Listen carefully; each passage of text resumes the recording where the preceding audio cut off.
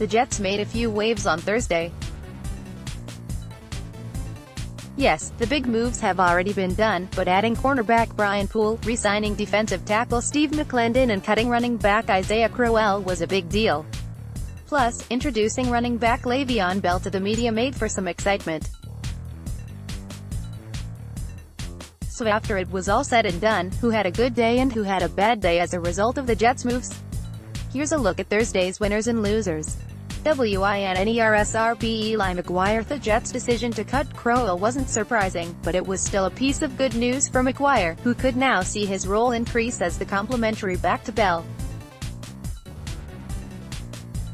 There's always the chance the Jets add another piece between now and September, but as of right now, McGuire is the number 2 running back on the roster.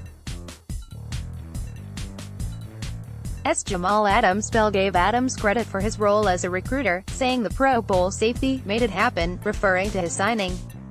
There's no real tangible benefit to Adams that comes with that, but getting some public kudos from one of the league's most high-profile players is certainly a nice touch.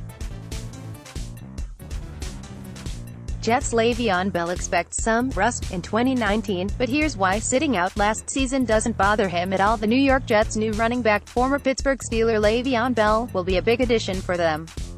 New England Patriots. The Patriots picked up 2 former Jets on Thursday, safety Terrence Brooks and defensive tackle Mike Pennell. The Jets declined options on both players in February. Now we'll have to wait and see if letting them go will come back to bite General Manager Mike Maccagnan.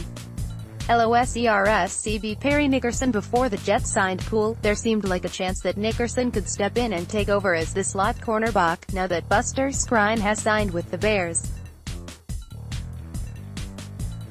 But those chances were put to bed Thursday, as Maccagnan opted to bring in a far more experienced option to fill the position.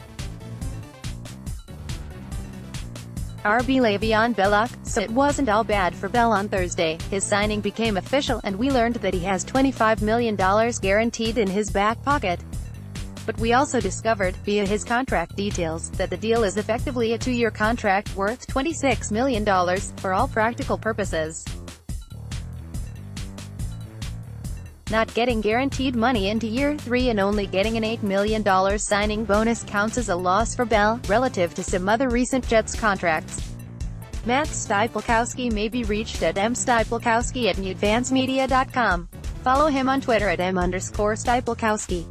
Find NJ.com Jets on Facebook.